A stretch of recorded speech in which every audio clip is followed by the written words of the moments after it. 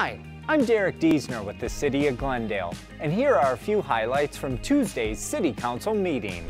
Mayor Jerry Wires began Tuesday's meeting by swearing in Judge Nicholas DiPiazza for his reappointment to the bench. Judge DiPiazza has served the City Court since 2020. The Council entered into a public art agreement with artist John Randall Nelson. He will work with city staff and community members to seek input for 2 design concepts for the Sierra Verde Park well site.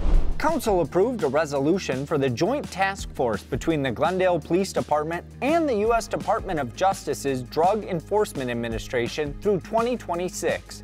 The mission of this task force is to disrupt drug trafficking in Arizona. Newly named Glendale Fire Chief Ryan Freeberg brought a resolution to Council regarding a grant program award.